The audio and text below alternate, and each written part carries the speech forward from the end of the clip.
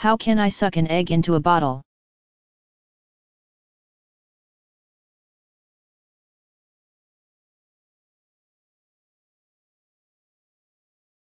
Chemistry principles encountered in this experiment: combustion pressure, ideal gas laws, materials you'll need. Hard-boiled egg bottle or flask with an opening slightly smaller than the egg's diameter, paper. A sheet of computer paper or newspaper will do, matches the procedure.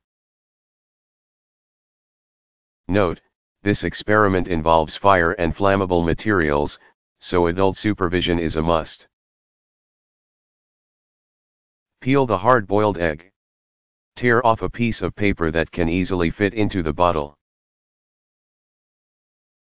And carefully light it on fire and drop it into the bottle. Quickly place the egg on top of the bottle, covering the opening. The flame will burn, heating the air inside the bottle. This causes the air to expand, and some of it will push past the egg to escape from the bottle. Recall from our discussion of the ideal gas law that, for a fixed number of particles and volume, the pressure inside the bottle should increase linearly with increases in temperature. The increased pressure is what pushes the air out. And you may even see the egg shake a little as the air escapes. Then the egg will come to rest, covering the opening. Eventually, the fire will burn up all of the paper, or all of the oxygen inside the bottle. Whichever comes first, and then the air in the bottle will begin to cool. As it cools, the volume it occupies will decrease,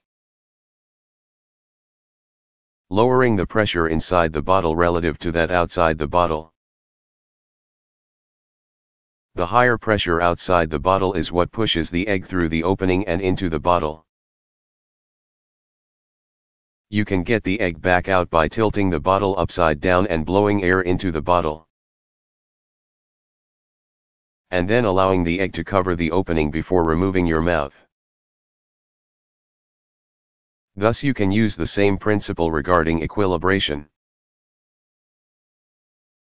between high and low pressures to force the egg out.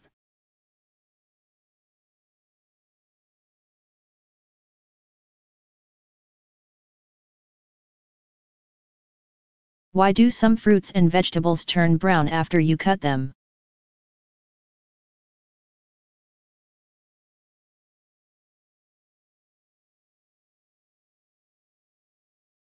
When you cut or drop an apple, potato, or other fruit, some cells leak their contents, exposing all sorts of cellular machinery to air. The key player in the browning of fruits is tyrosinase, an enzyme that is involved in the oxidation of tyrosine specifically and phenols in general. Tyrosinase plays two key roles in the production of melanin,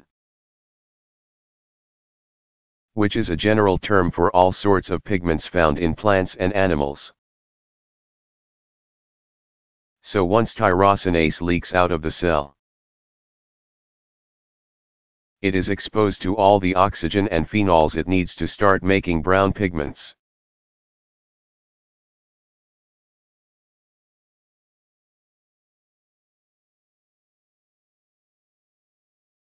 So what is molasses, then?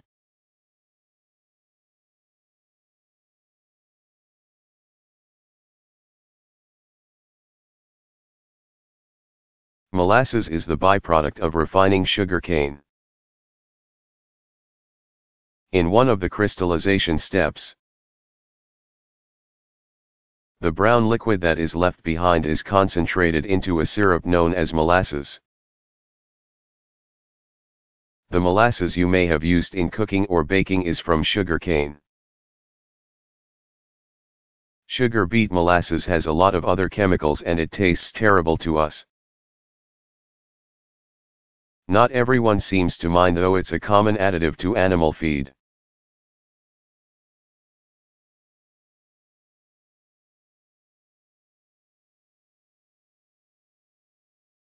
What is anhydrous?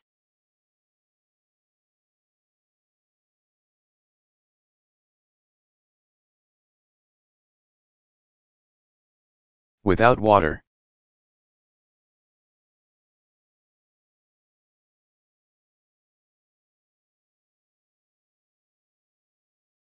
How can I make jello, that glows under a black light?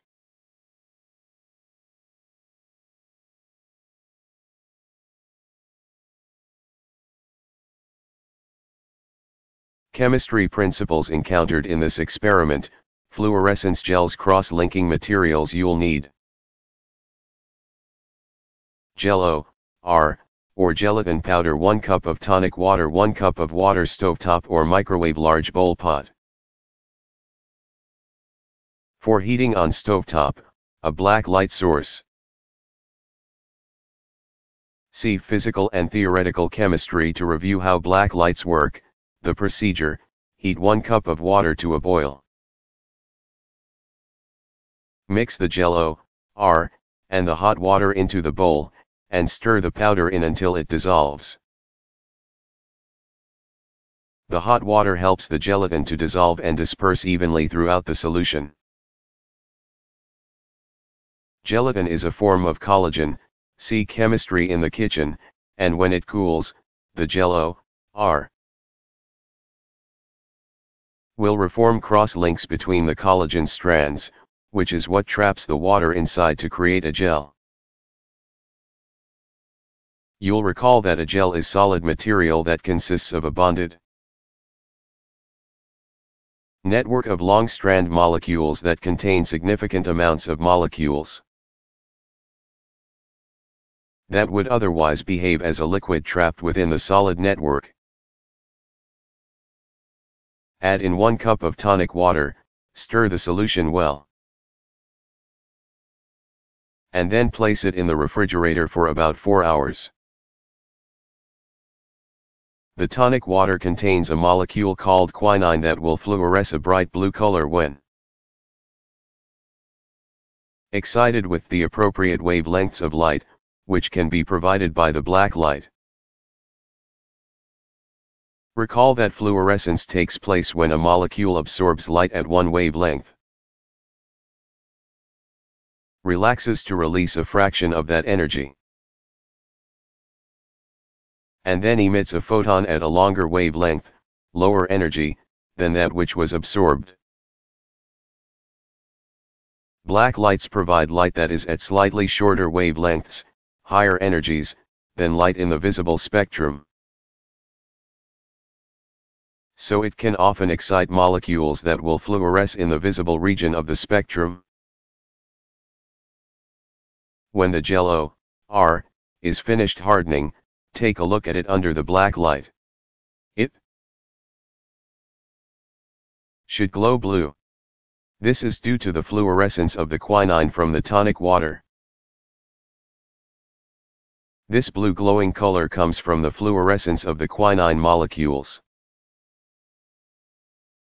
So it will not be affected significantly by the flavor or color of jello, that you decided to use.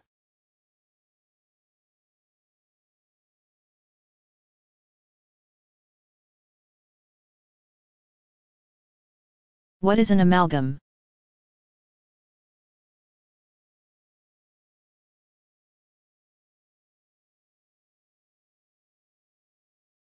An alloy of mercury.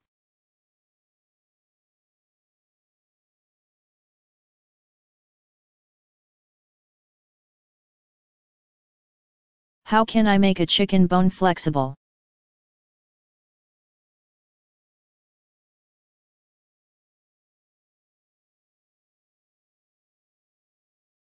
Chemistry principles encountered in this experiment: solubility in weak acids. Materials you'll need: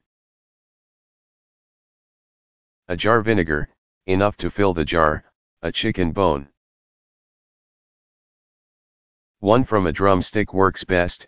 The procedure: obtain a chicken bone, and clean it well. Rinse it with water and remove any remaining skin or meat from the bone. Before you soften the bone, try bending it to make sure it is rigid. Don't break it, but test that it is indeed hard. Fill up the jar with vinegar. And drop your clean bone inside. Cover the jar, just so that your whole house doesn't start smelling like vinegar. And let it sit for about 3 days. Recall that vinegar is a dilute aqueous solution of acetic acid, which is a weak acid. Over a few days, the acetic acid helps to dissolve the calcium in the chicken bone. Since the calcium plays a key role in keeping bones hard, the bone will soften once the calcium is dissolved. Remove the bone, rinse it off with water, and now try bending it again. It should be noticeably more flexible than before. Now you can see that without enough calcium, your bones will not stay strong. This might also provide a good indication of why it's a good idea to brush your teeth. If you leave behind any foods capable of dissolving calcium still on your teeth, your teeth may lose some of their calcium and begin to become weak.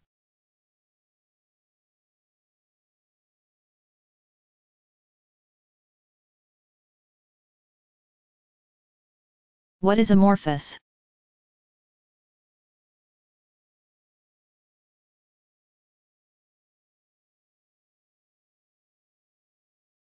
A solid without a repeating, ordered structure.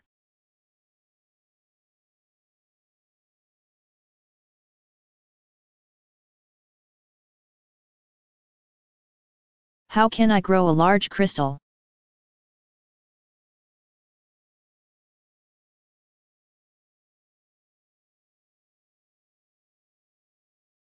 Chemistry principles encountered in this experiment, crystallization solubility materials you'll need. Hot water, from the tap is fine, about 2.5 tablespoons of alum. This is typically found with the spices in the grocery store. It is an ingredient used to make pickles crisp. Its chemical formula is Kal, so 4,212H2O, nylon fishing line or thread, about 15 centimeters. A pencil or ruler, 2 jars, spoon, coffee filter or paper towels. The procedure: pour 1/2 cup of hot water into a jar. Add a little bit of alum to the water and stir it in. Try to do this before the water cools down too much.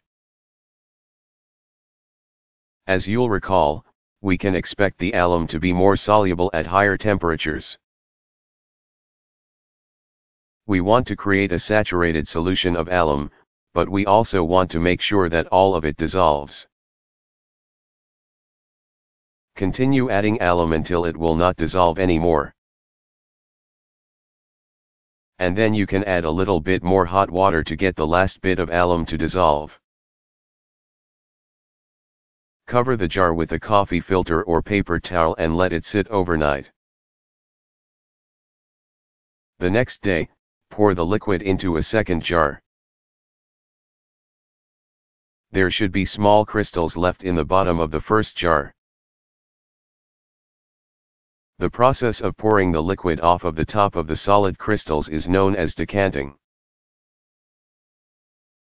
The crystals left behind will serve as the seed crystals to grow a larger crystal of alum. Pick out the largest crystal, or one with a nice shape that you like. Tie the fishing line or thread around the crystal. And tie the other end of the line to a pencil, ruler, or other long flat object. Adjust the length of the string such that you can use the pencil or ruler to dangle your crystal from the top of the second jar. The one that now contains the liquid, into the liquid without it touching the bottom. Once your crystal is hanging into the solution, all you have to do is sit back and wait for it to grow. This might take several days. If you notice small crystals growing on the sides or bottom of the jar, it would be a good idea to transfer the solution and your single growing crystal into another jar to prevent the alum in solution from crystallizing into several different crystals. This will ensure that you get a nice big crystal. You can feel free to transfer jars as many times as necessary to continue growing your large crystal. History of Chemistry Timeline Year Event 1859 to 1860 The early foundations of spectroscopy are established by Gustav Kirchhoff and Robert Bunsen. 1864 The Law of Octaves. An important step leading to development of the modern periodic table, is first proposed. 1865 The number of molecules in 1 mole of a substance is first determined. 1869 Mendeleev publishes the first version of the modern periodic table, containing 66 elements, and leaving space for yet to be discovered elements. 1869 DNA is first discovered. 1874 The second law of thermodynamics is proposed by Lord Kelvin. 1874 Electric current is proposed to be caused by the motion of electrons. 1876 The concept of free energy is introduced, by Josiah Willard Gibbs to explain chemical equilibria. 1877 Ludwig Boltzmann provides a definition of entropy, along with statistical derivations of several other physical concepts. 1884 Le Chatelier's principle is first introduced, explaining changes in chemical equilibria upon the introduction of changes in a chemical system. 1887 The photoelectric effect is first discovered. 1888 Radio waves are discovered by Heinrich Hertz. 1893 Alfred Werner establishes that some cobalt complexes involve a central cobalt atom bonded to an octahedral arrangement of 6 ligands, laying the groundwork for the field of coordination chemistry. 1894 Noble gases are first discovered. 1895 X-ray radiation is discovered. 1897 The electron is discovered. 1900 Planck's constant is first introduced by Max Planck. 1900 Ernest Rutherford establishes that radioactivity is caused by the decay of atoms. 1901 The Nobel Prizes are awarded for the first time.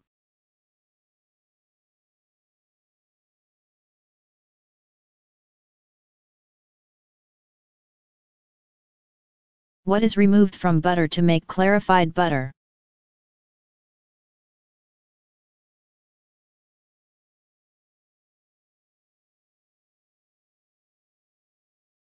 Proteins and water. Clarified butter is made by melting regular butter at a low temperature. 3 layers will form.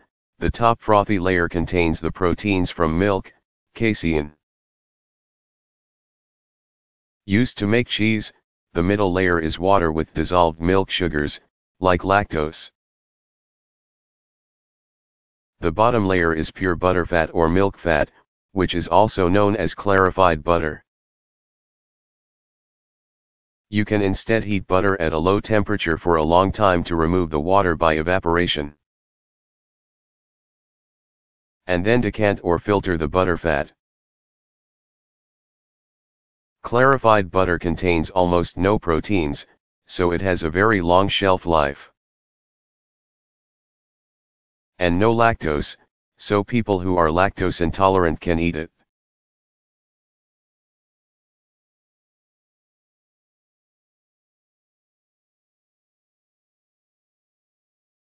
What is an angstrom?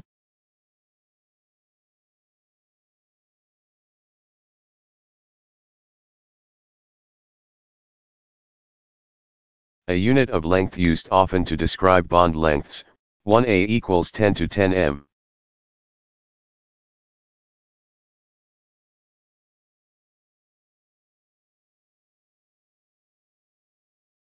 How can I make a miniature rocket from a film canister?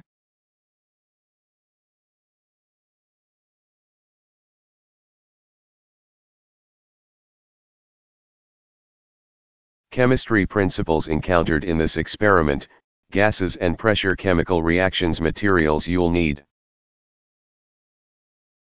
An empty, plastic 35 mm film canister, which are getting more and more rare these days.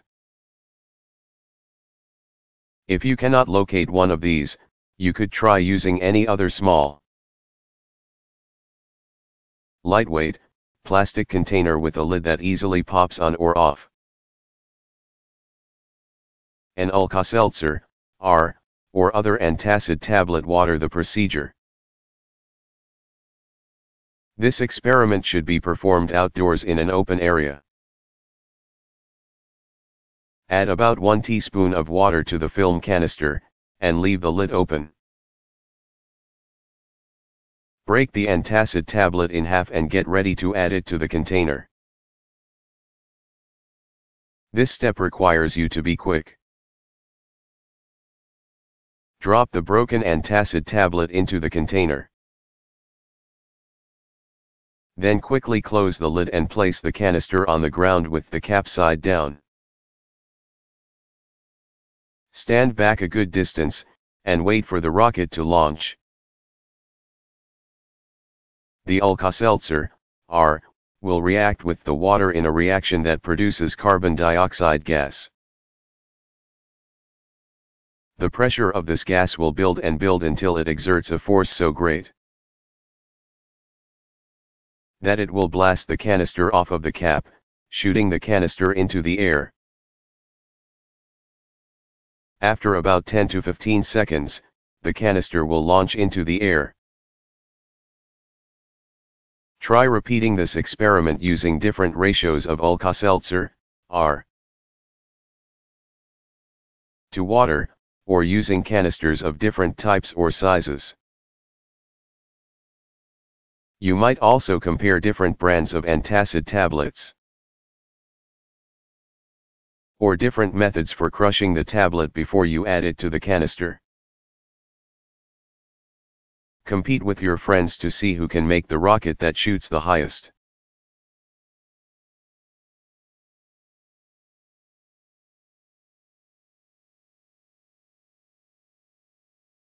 What does brining do to meat?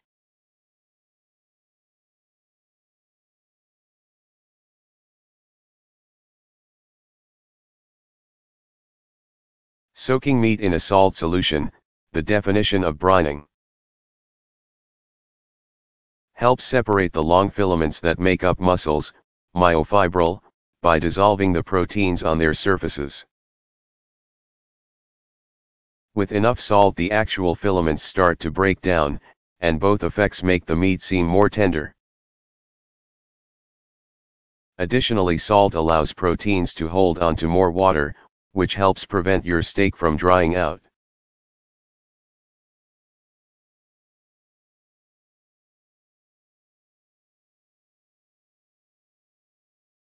What is stevia?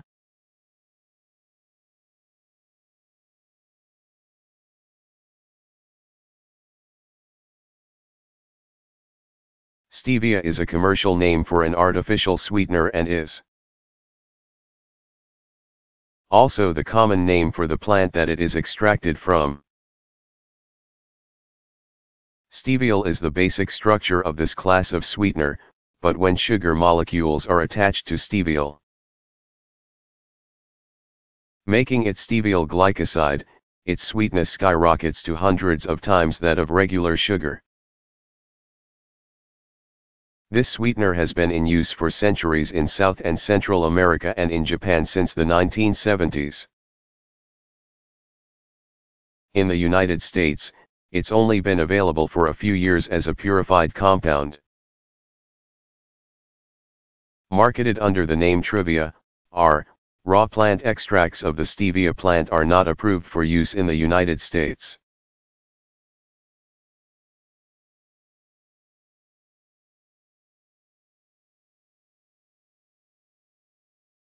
What is an anode?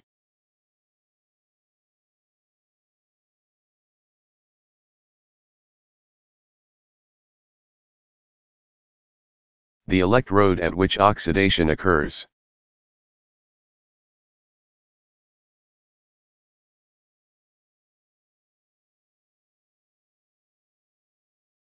How can I make a pH indicator at home?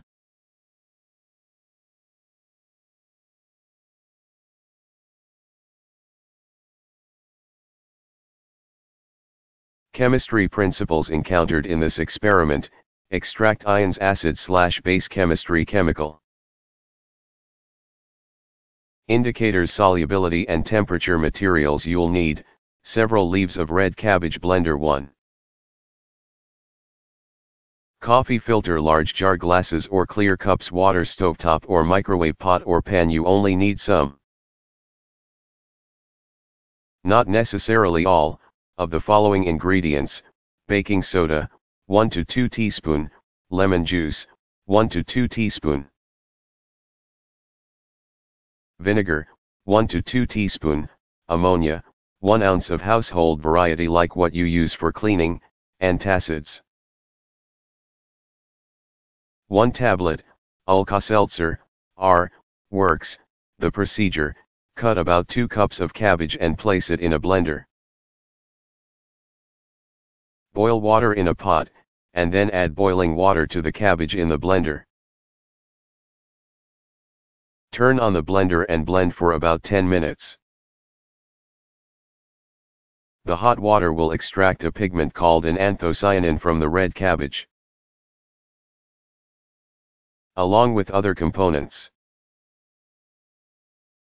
Recall that solubility tends to increase at higher temperatures.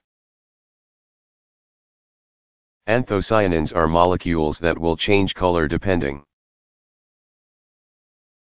on the pH of the solution. This will serve as our indicator. Filter the plant material out by pouring the solution through a coffee filter and into a large jar. The liquid you obtain should be red/blue/purple in appearance. The exact color you observe will depend on the pH of the water you are looking at, which may be influenced by factors like the ion concentration in your tap water and the other plant components that remain in the solution. Pour the solution into various glasses or clear cups. These will be your individual test beakers where you can test the pH of various substances. Try adding other substances to your solutions and observe how the color changes as they are added. Note that the amount of solution you add to each glass/cup will influence the amount of each test substance, e.g. lemon juice, you need to add to see a color change. For reference, the list below tells you how the color of your anthocyanin indicator solution should change with pH. Approximate pH: color 2 red, 4 purple, 6 violet, 8 blue, 10 blue, green, 12 yellow, green.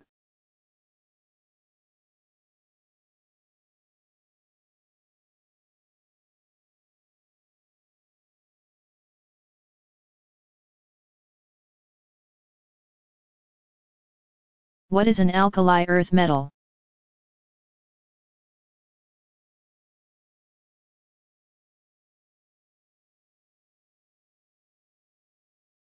Group 2 of the periodic table, i.e. B, Mg, Ca, Senior, Ba, Ra.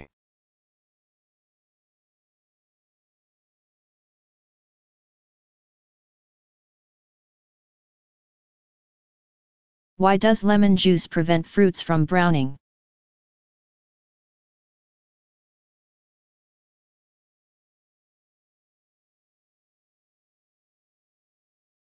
If you put lemon juice on your fruit after cutting it to prevent browning. This is an example of that last category of preservative one that slows some enzymatic process.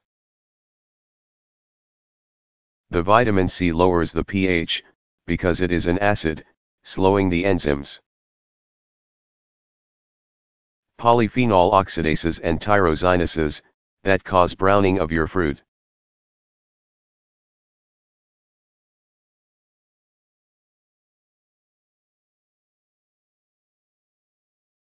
What is an anion?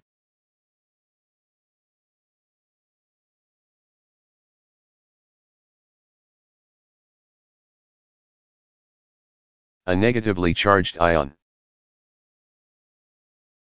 How can I grow crystals of rock candy?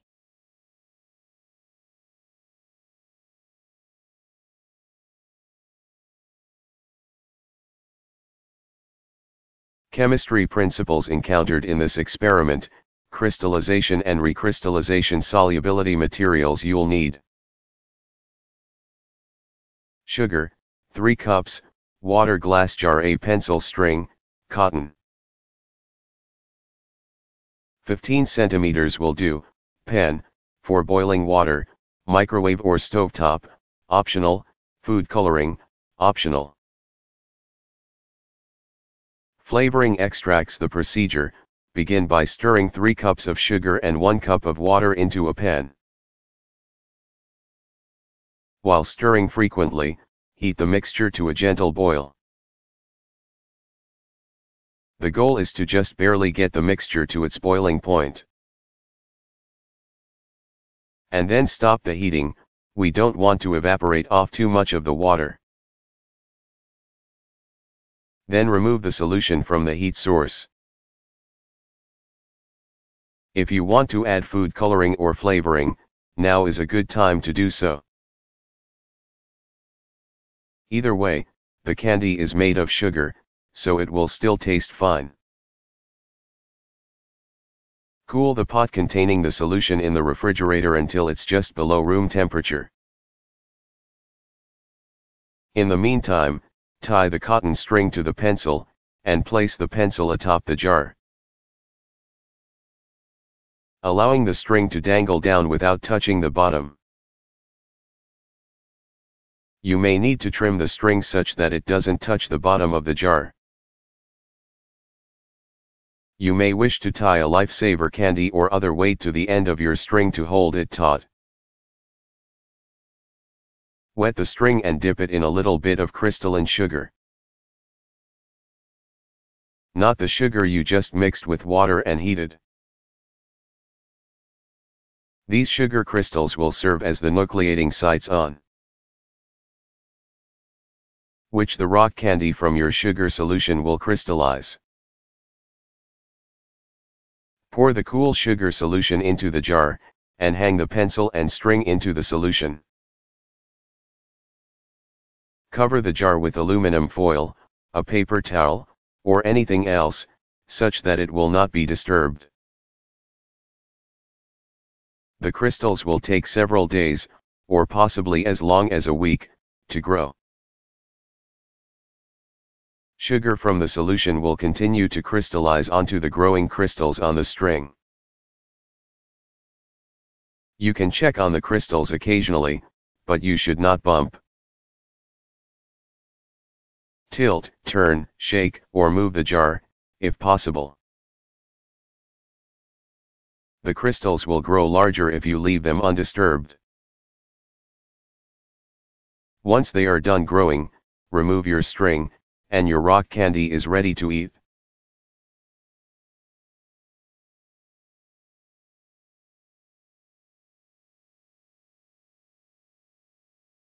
How can I inflate a balloon using yeast?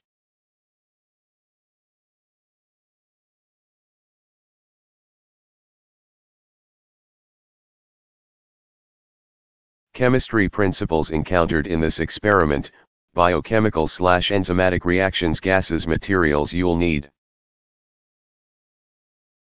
Yeast, 5 to 10 grams powder yeast, a small plastic bottle, preferably about 16 ounces. Or smaller, 1 teaspoon of sugar, a balloon, warm water. The procedure: add enough water to a small plastic bottle to fill it up about 1 inch. The water needs to be warm for the yeast to do its job. Add about 5 to 10 grams of yeast, 1 small packet will do, to the bottle, and mix it around well. Yeast is made of fungal microorganisms that will become active when placed in the warm water.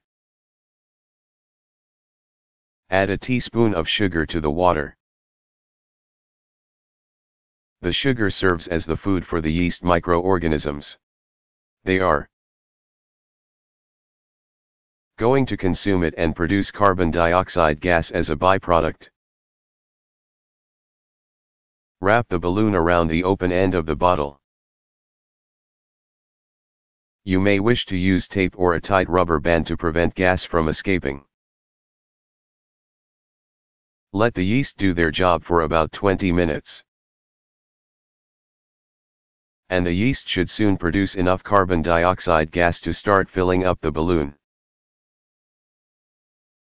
This is the same thing that happens when you use yeast to bake bread. The little holes you see in the bread are from the yeast releasing carbon dioxide as it rises. Try repeating the experiment using different amounts of water, sugar, and yeast, and observe the rate at which the balloon inflates. One hypothesis you might test is whether the concentration of sugar in the water affects the rate of carbon dioxide product. You might also try varying the amount of yeast you use. Pay attention to both the rate at which the balloon inflates, and the final volume of gas it reaches.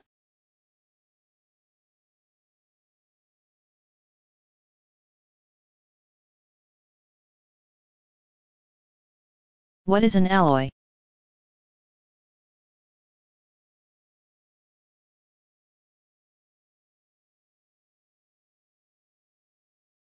A mixture of metals, e.g.,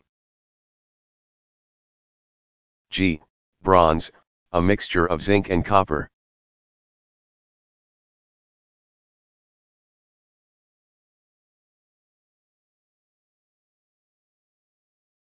Okay, last sweetener question. What is corn syrup?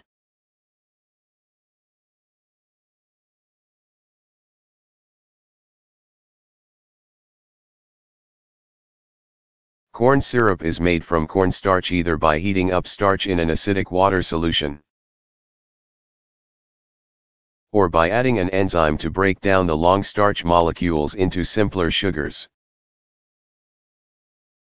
Chemically it is mostly maltose, which is a disaccharide, 2 glucose molecules stuck together,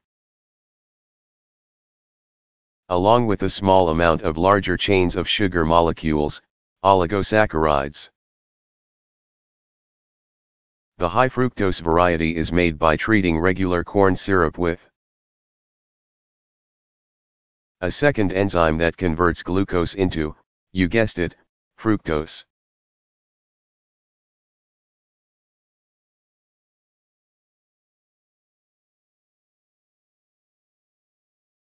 How is refined sugar different from raw sugar?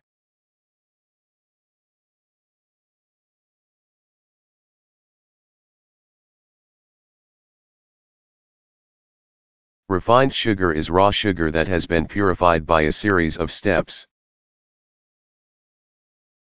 That ends with crystallization of a sugar syrup into white sugar crystals. The debate of whether refined sugar is worse for you than raw sugar is ongoing. But chemically refined sugar is just more pure sugar than raw sugar.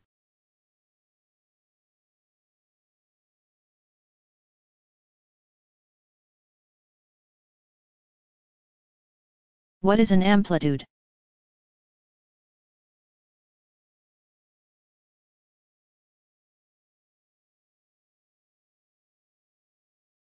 The height, or maximum displacement, of a wave.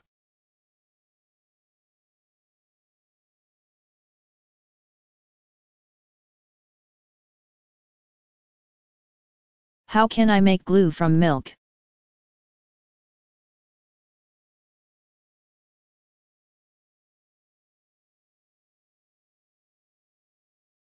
Chemistry principles encountered in this experiment: solubility, precipitation, filtration. Materials you'll need: hot water, from the tap, is fine, room temperature water 1 tablespoon. Of vinegar 1/2 teaspoon. Baking soda. Coffee filter cup, spoon, small bowl, tablespoons. Powdered milk. The procedure: dissolve 2 tablespoons of powdered milk in 1/4 cup of hot tap water. Mix in 1 tablespoon of vinegar and stir the solution well. Recall that household vinegar is a dilute aqueous solution of acetic acid. At this point the milk should begin to form little blobs of insoluble material, curd. These are a substance called casein, which are a class of proteins found in milk. Proteins are typically soluble in water and aqueous environments. But the acetic acid from the vinegar causes the casein to no longer be soluble in this solution. Position a coffee filter on top of a cup and pour the solution through the filter to collect the curd. To further dry the curd, try to use the filter to squeeze out any remaining liquid.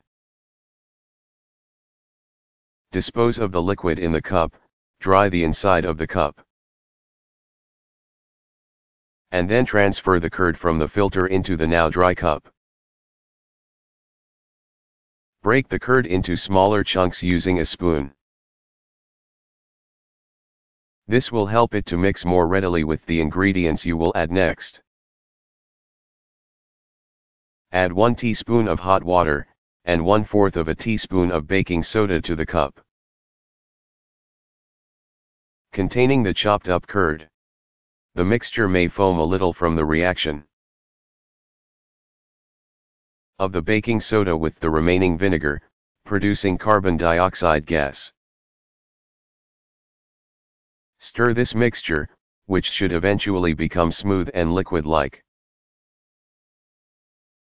You may need to add a little more water or baking soda to reach a smooth, even consistency. Now you have your glue. You can use it just like you would any other glue, though you should test it out first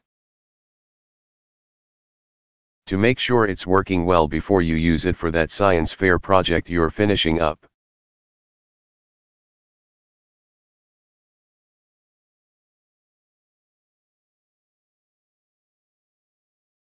How can I extract iron from oatmeal or breakfast cereal?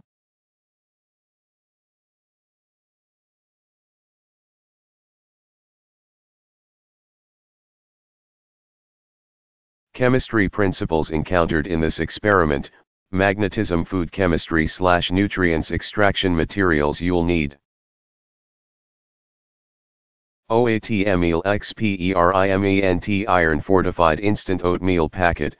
Check the label to ensure iron content. Magnet. It's easiest to see the iron if you can find a magnet that is coated or painted white or another light color.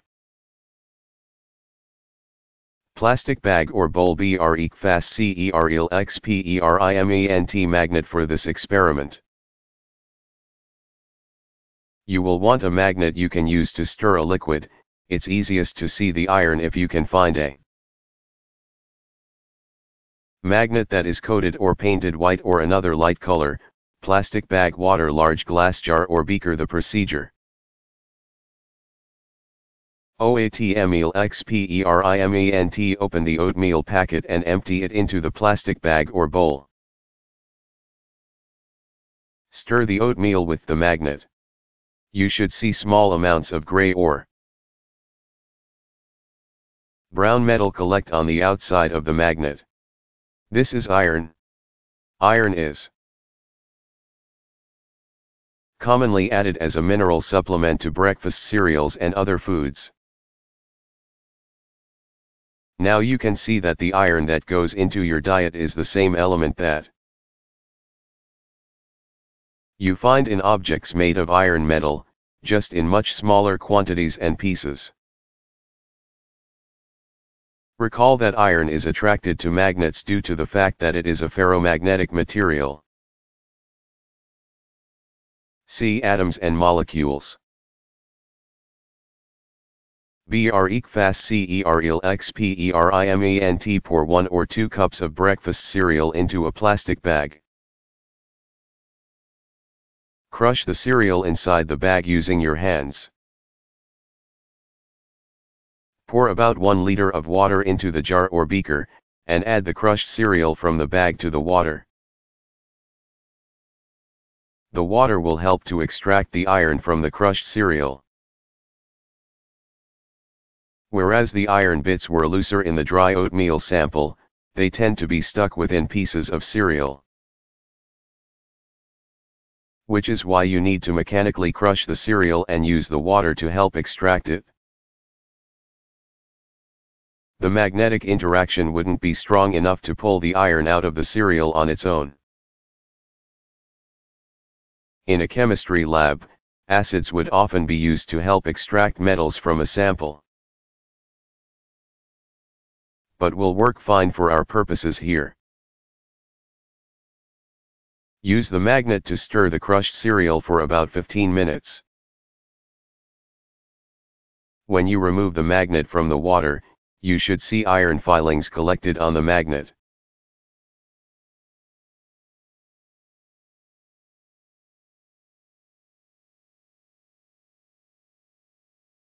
Why do onions make you cry?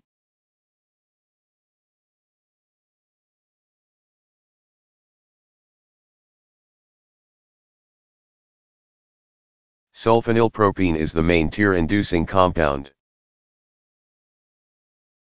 Technical term, lacrimator, released when you slice onions. The most interesting part of this story is that this chemical is not present in onions before you slice them. In fact, the generation of this tear-inducing molecule is not a mistake, but part of the defense system that plants have developed to deter animals from continuing to eat them. When you cut, or an animal takes a bite of, an onion, an enzyme, a lionase, that is normally safely stored within the plant cells is released and starts to wreak havoc. A lionase converts sulfoxides to sulfonyl groups, which makes you cry like a baby.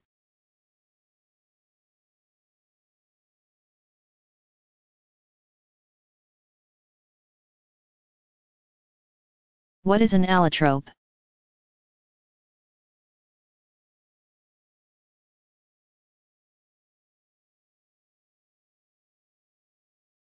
Different arrangements of atoms of a single element, e.g.,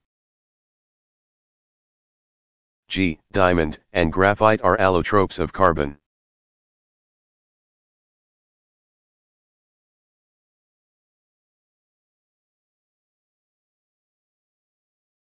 What is the antibonding orbital?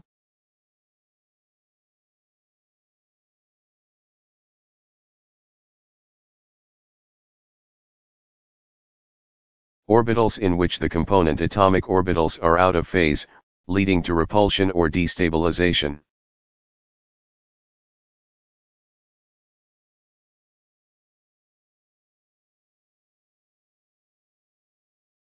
What about beet and cane sugar, how are those different?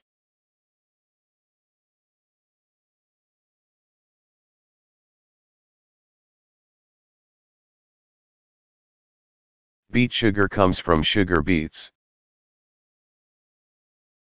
Cane sugar comes from sugar cane.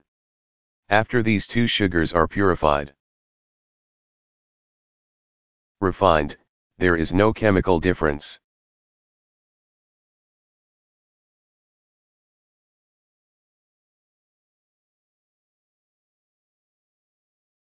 What is an atom?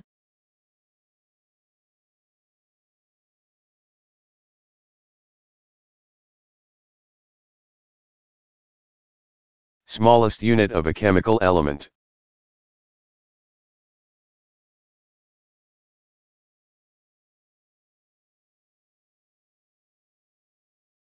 What is an atom?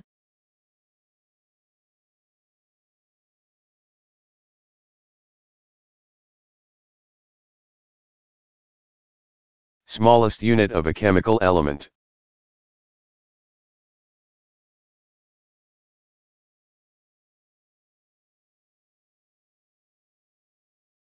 What is an atomic number?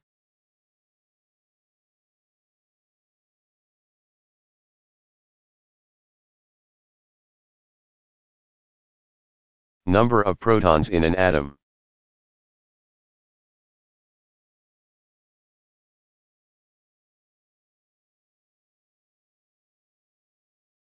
What is an atomic number?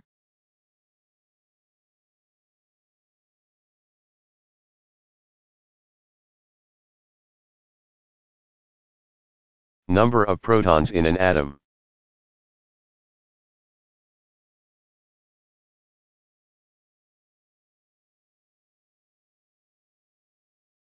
What is an atomic orbital?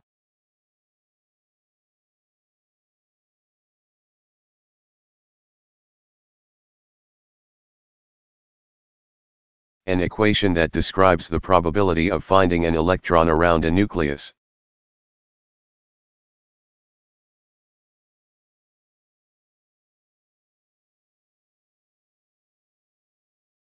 What is an atomic orbital?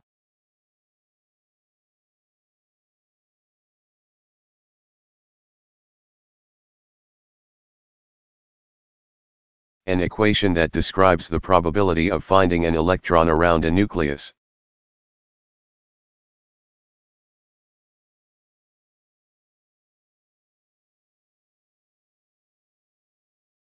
What is an atomic radius?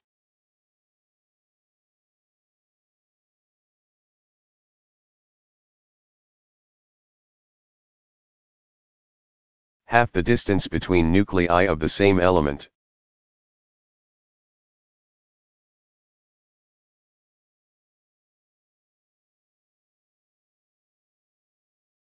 What is an atomic radius?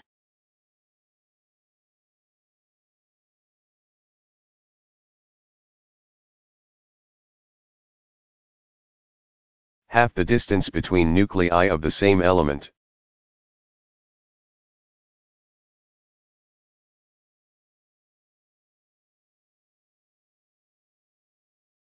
What is an atomic weight?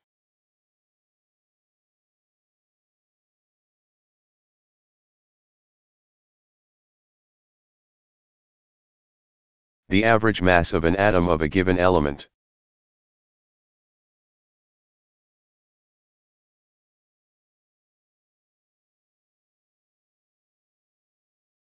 What is an atomic weight?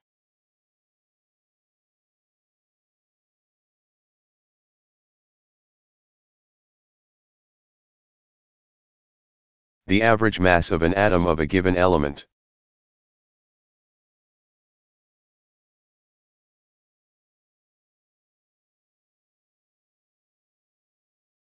What is the Avogadro's number?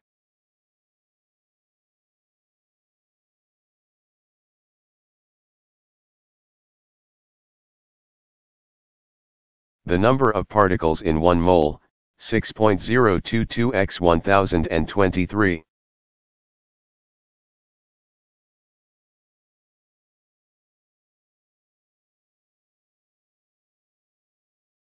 What is the Avogadro's number?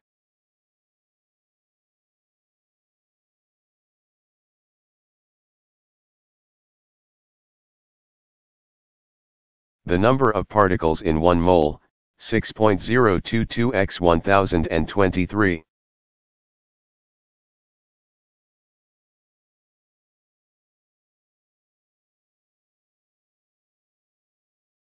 What is the azeotrope?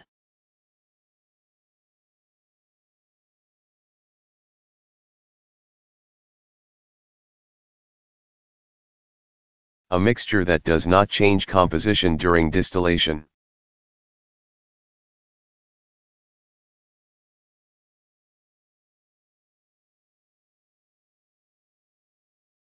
What is the azeotrope?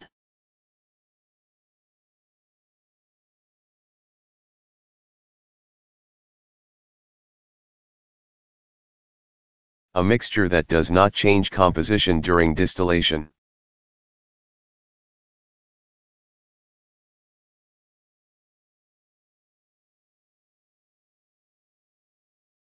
What is a band gap?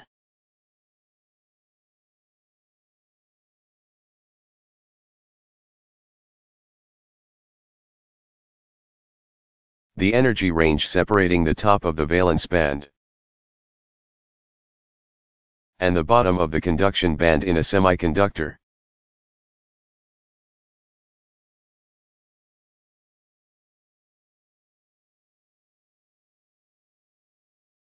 What is a band gap?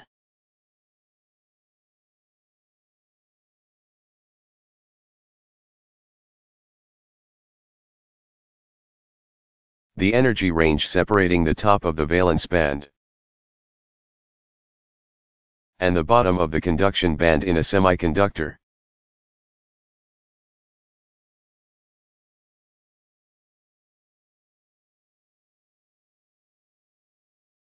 What is a barometer?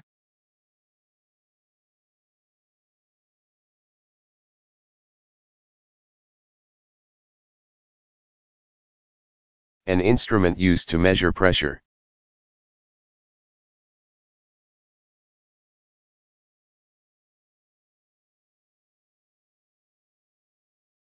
What is a barometer?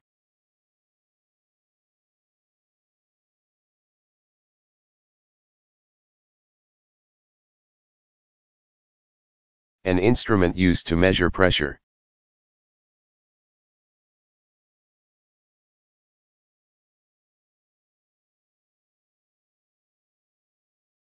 What is a base?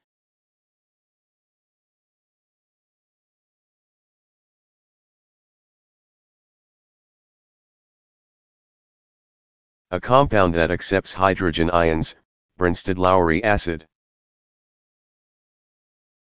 Has a pair of available electrons, Lewis, or releases hydroxide ions in solution, Arrhenius.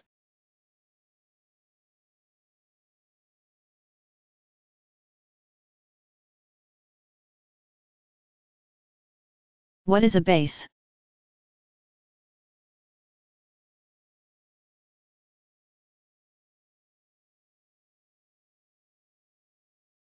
A compound that accepts hydrogen ions, Brønsted-Lowry acid. Has a pair of available electrons, Lewis, or releases hydroxide ions in solution, Arrhenius.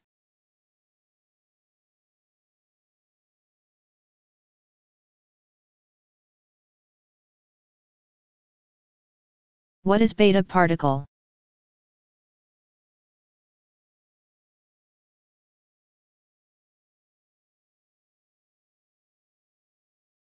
An electron created during nuclear decay reactions.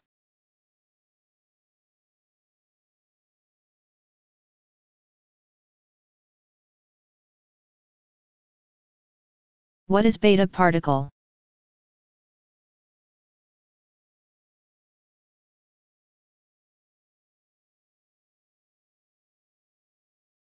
An electron created during nuclear decay reactions.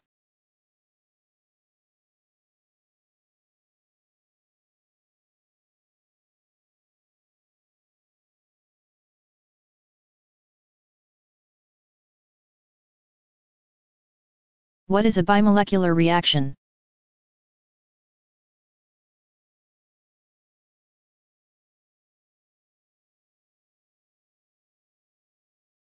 A reaction that involves two molecules in the rate-determining transition state.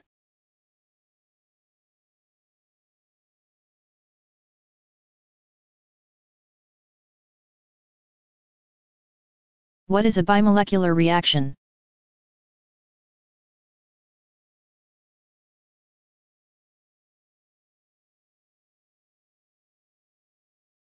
A reaction that involves two molecules in the rate-determining transition state.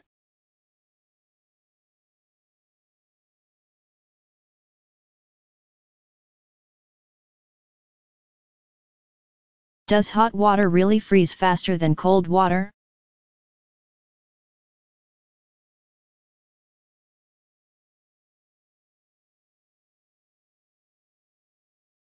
Sometimes.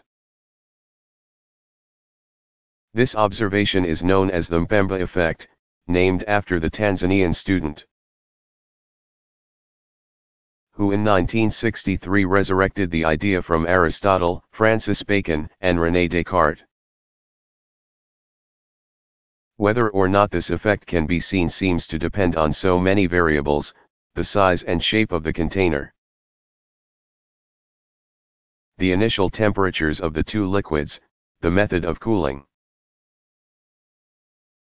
on how you define freezing, when the first ice crystal forms, when there's a solid layer on the top, or when all of the water has frozen solid, that it's really still unclear if this effect is real or not.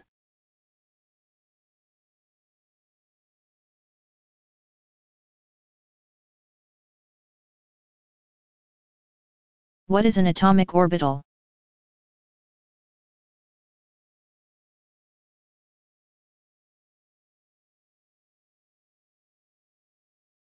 An equation that describes the probability of finding an electron around a nucleus.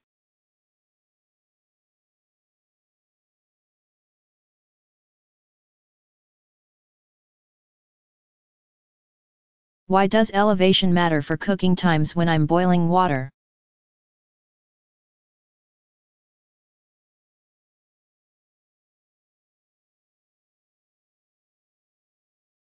If you're boiling water in Denver, the temperature of that water will be about 5 degrees Celsius lower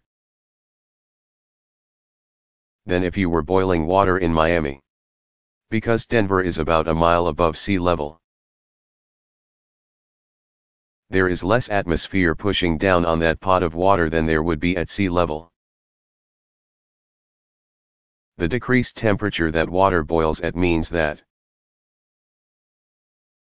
you'll need to increase cooking times the higher up you go.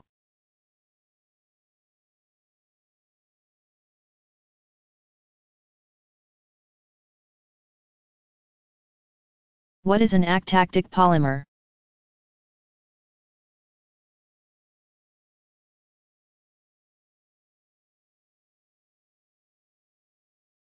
A polymer in which the chiral centers are arranged randomly along the chain.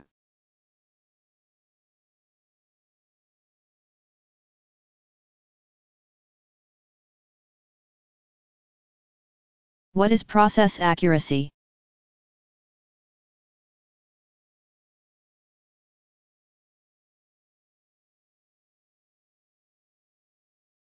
Closeness of a measurement to the actual or accepted value.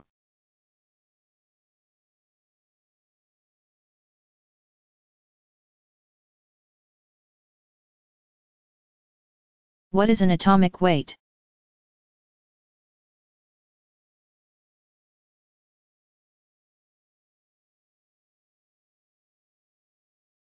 The average mass of an atom of a given element.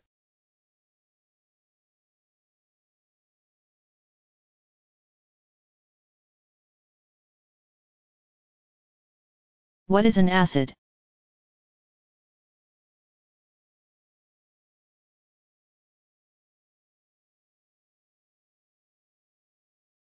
A molecule that has easily removable hydrogen ions, Brønsted-Lowry acid. Can accept a pair of electrons, Lewis, or releases hydrogen ions in solution, arrhenios.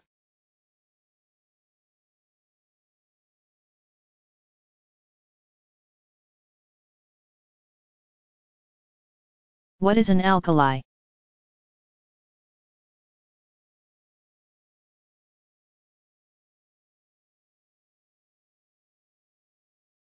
A basic substance, i.e., pH 7.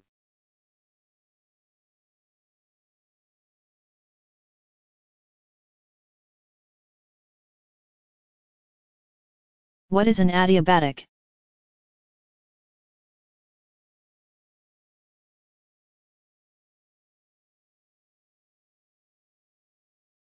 A process that does not absorb or release energy.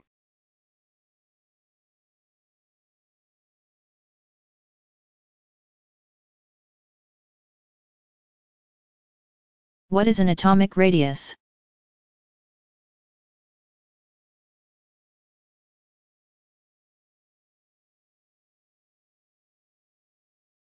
Half the distance between nuclei of the same element.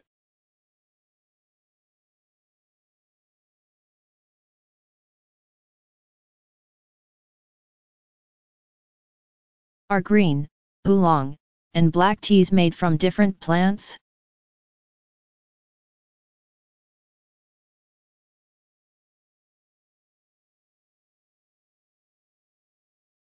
No, all tea is made from the leaves of a single plant, Camellia sinensis. That statement excludes herbal teas, though, which are more accurately called infusions. Different categories of tea are prepared using different processes of wilding, bruising, and drying the leaves. Green tea is processed within a day or two of harvest, which preserves the natural chemicals of the fresh leaves. Black tea leaves are prepared by an oxidation process at high temperature and humidity, and then dried. Oolong tea is in between green and black, the leaves are left for a few days to wither, after which a short oxidation process is performed.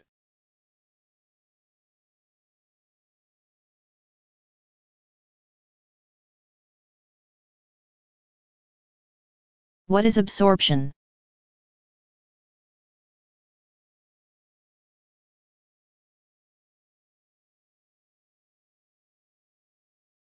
Capture of one material into another, can be a physical or chemical.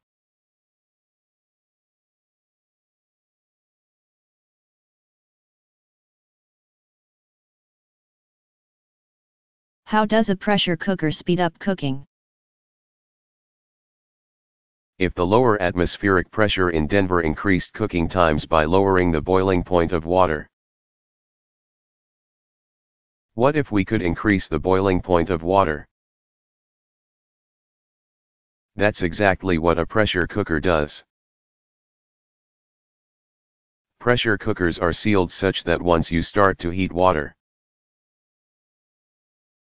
the pressure inside the vessel increases.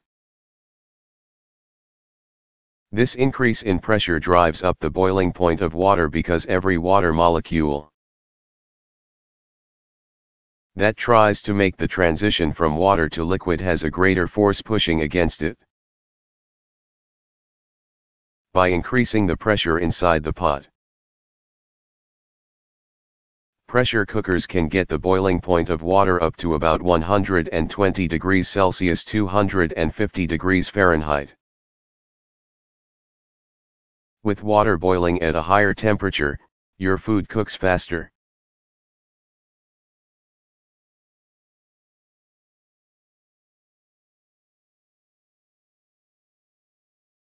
What is an atomic number?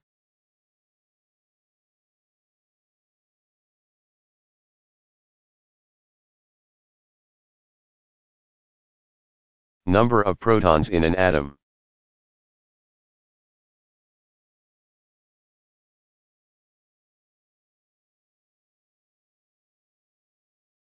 What is an aliquot?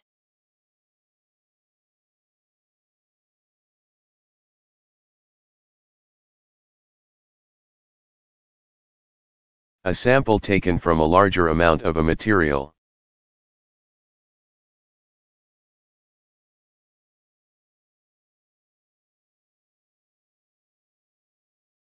Why can't I put raw eggs in the freezer?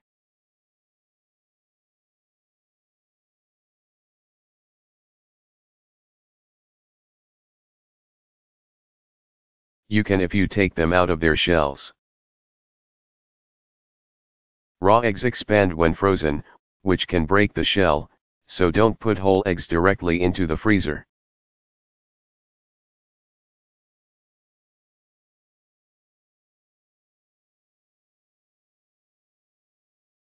What is the activation energy?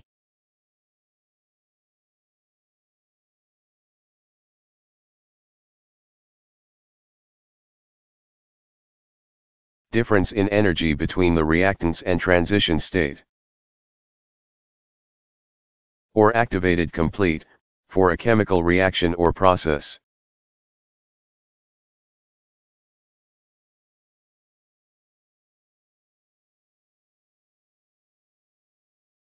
What is adsorption?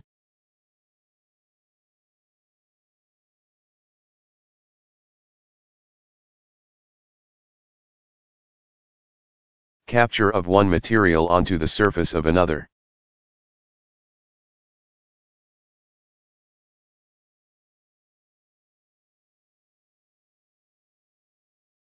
What is the azeotrope?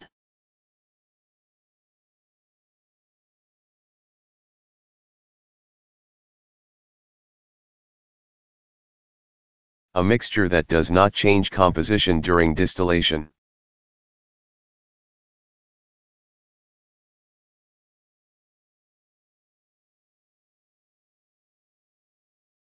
What is freezer burn?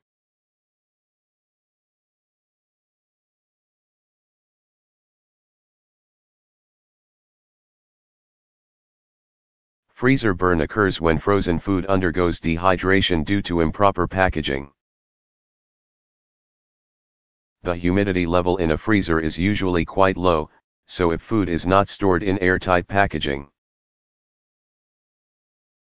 water in the food can be drawn out into the freezer atmosphere by sublimation. Also, because the food is exposed to air, oxidation can occur. Though at the lower temperatures in a freezer, these reactions are quite slow. Thankfully, although freezer burn looks nasty, it's not a food safety concern, it just causes discoloration.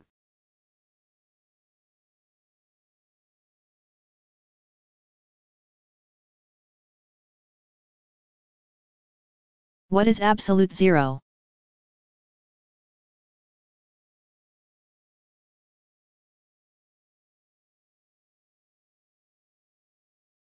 Lowest theoretical temperature, 0.00 K, minus 273.15 degrees Celsius, minus 459.67 degrees Fahrenheit.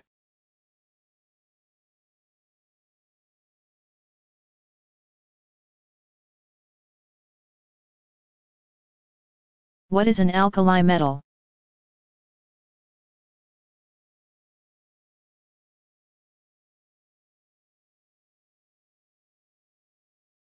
Group 1 of the periodic table, i.e., Li, Na, K, Rb, Cs, Fr.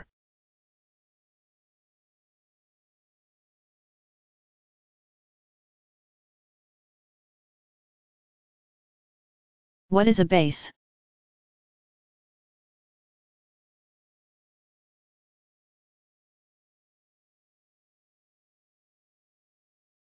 A compound that accepts hydrogen ions, Brønsted-Lowry acid. Has a pair of available electrons, Lewis, or releases hydroxide ions in solution, Arrhenius.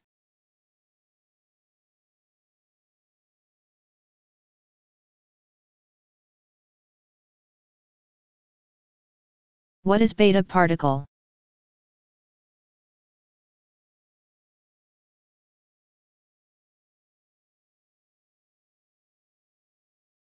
An electron created during nuclear decay reactions.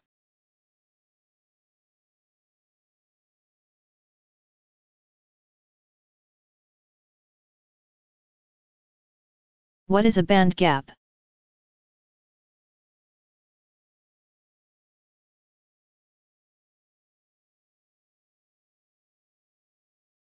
The energy range separating the top of the valence band and the bottom of the conduction band in a semiconductor.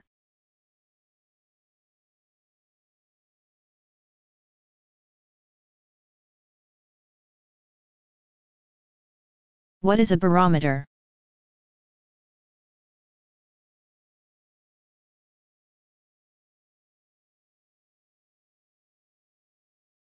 An instrument used to measure pressure.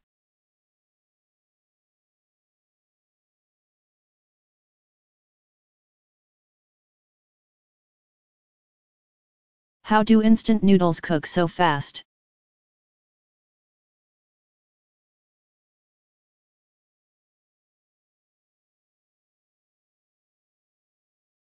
Because they're already cooked.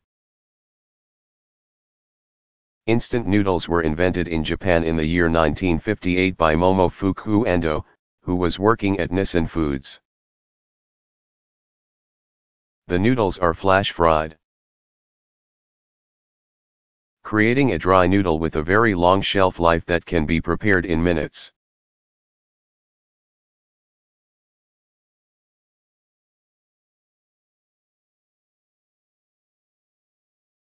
What is the Avogadro's number?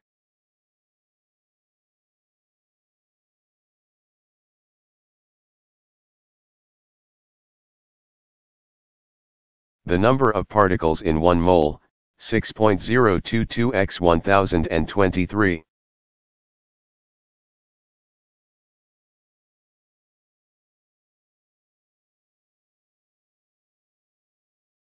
What is homogenized milk?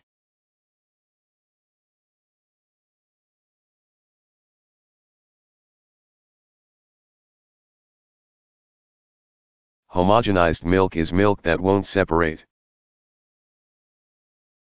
Normally cream will separate out from milk, forming a layer at the top of the bottle.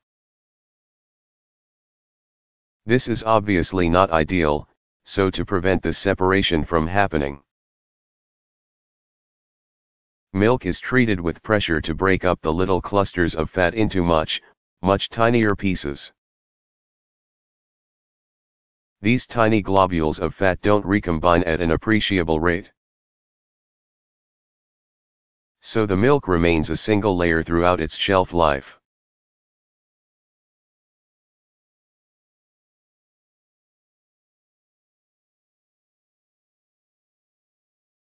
If cooking spray is just oil, then how can it have 0 calories and no fat?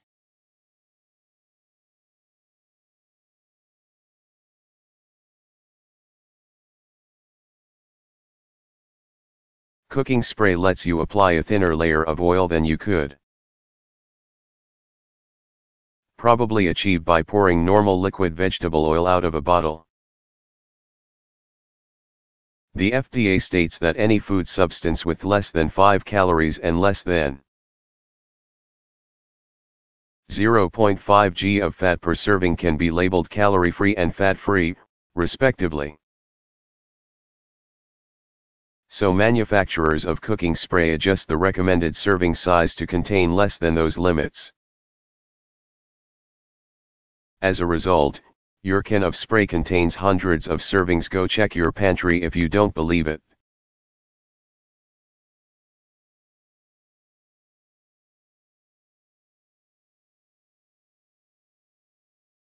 Does all the alcohol really boil off when I cook with wine?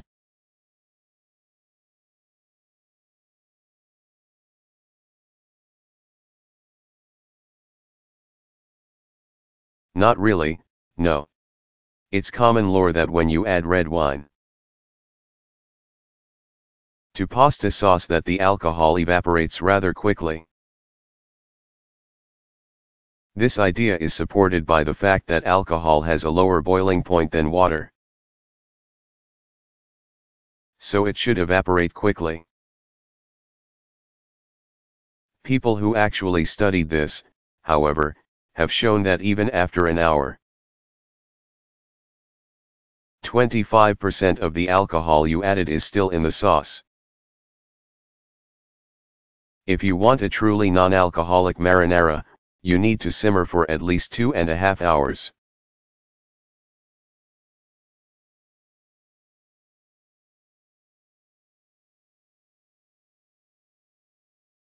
What is an atom?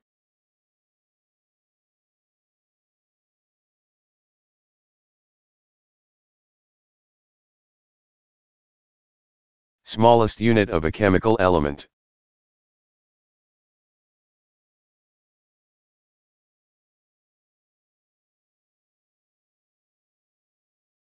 What is a bimolecular reaction?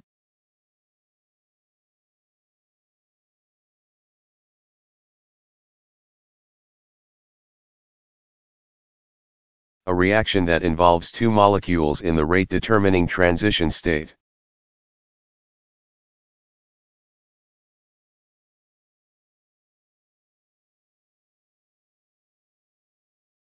What is an aerosol?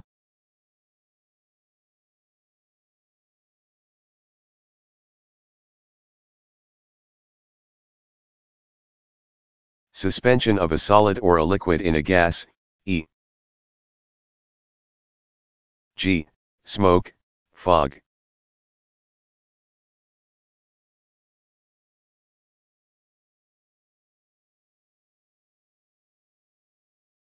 What makes fish smell fishy?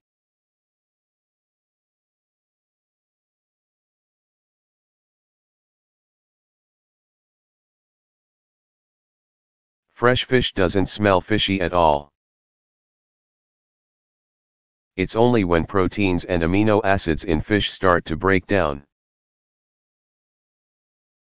releasing stinky nitrogen and sulfur compounds, that the funk sets in.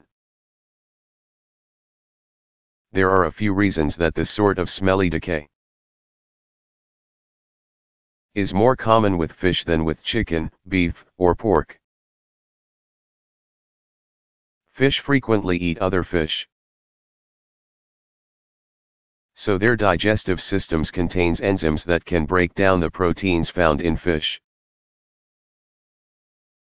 So if some of these enzymes leak out, or if you're slow to gut your fish, those enzymes will go to work on its own flesh. Fish also generally have higher levels of unsaturated fats, which are less stable than saturated fats to oxidation. Acids, like lemon juice, can slow the enzymes down, and convert the amines into less odorous ammonium salts. Which is probably why we're all used to squeezing a lemon wedge on fish.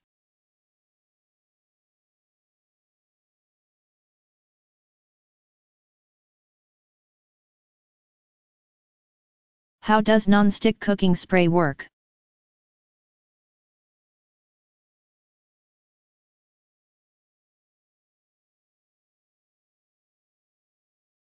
It's not nearly as magical as you might think.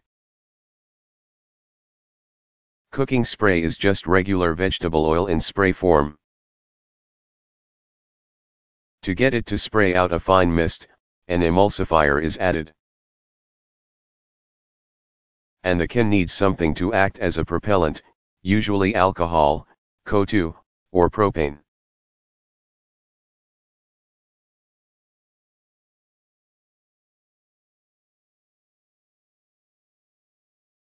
What is black body radiation?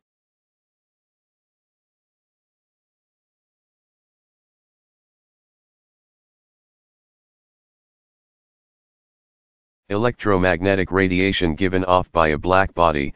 At room temperature, most of this radiation is in the infrared. But at higher temperatures, visible light can be emitted.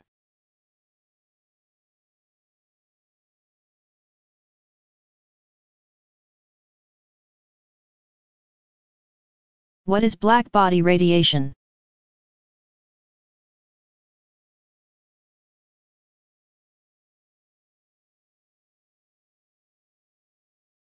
Electromagnetic radiation given off by a black body.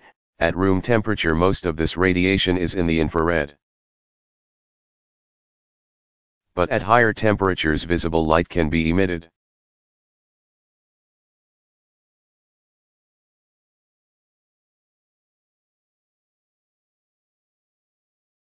What is the boiling point?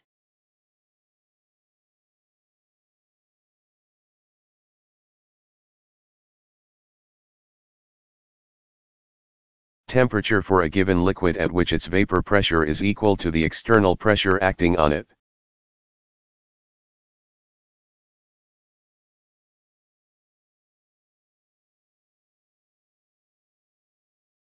What is the boiling point?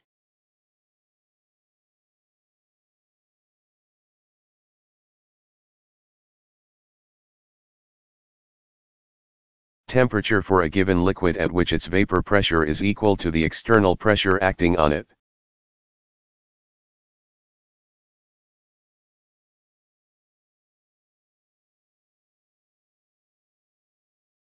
What is the boiling point elevation?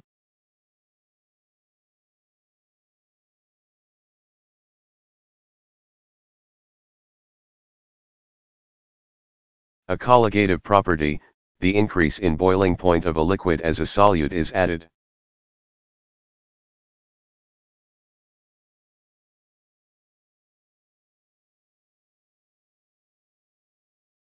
What is the boiling point elevation?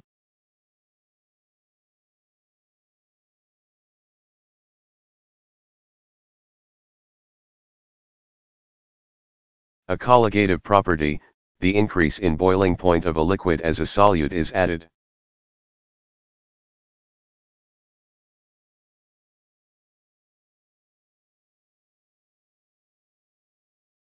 What is a bond angle?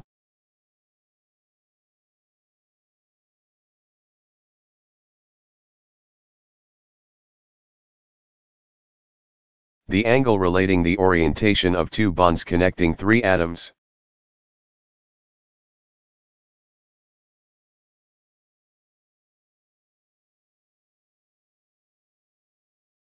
What is a bond angle?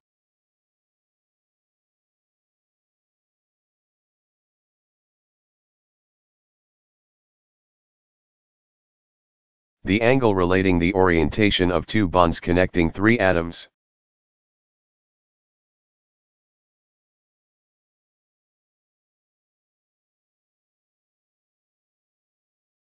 What is a bond length?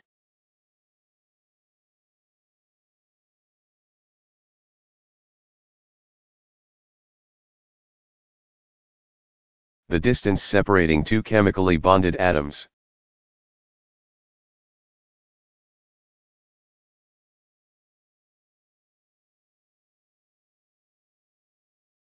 What is a bond length?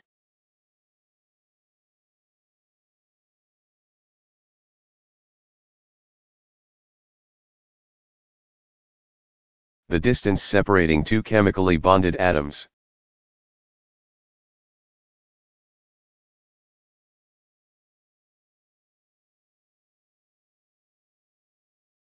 What is a bond order?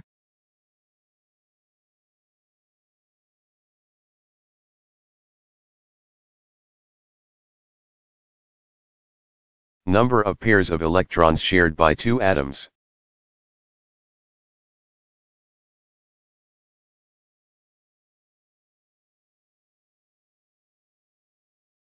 What is a bond order?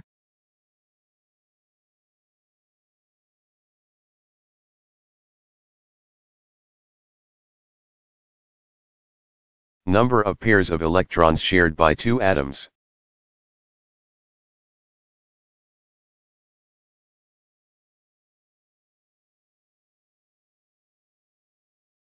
What is a bond strength?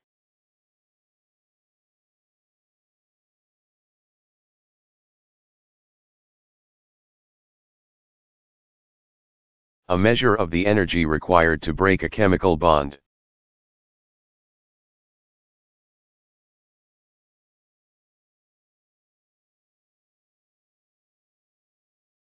What is a bond strength?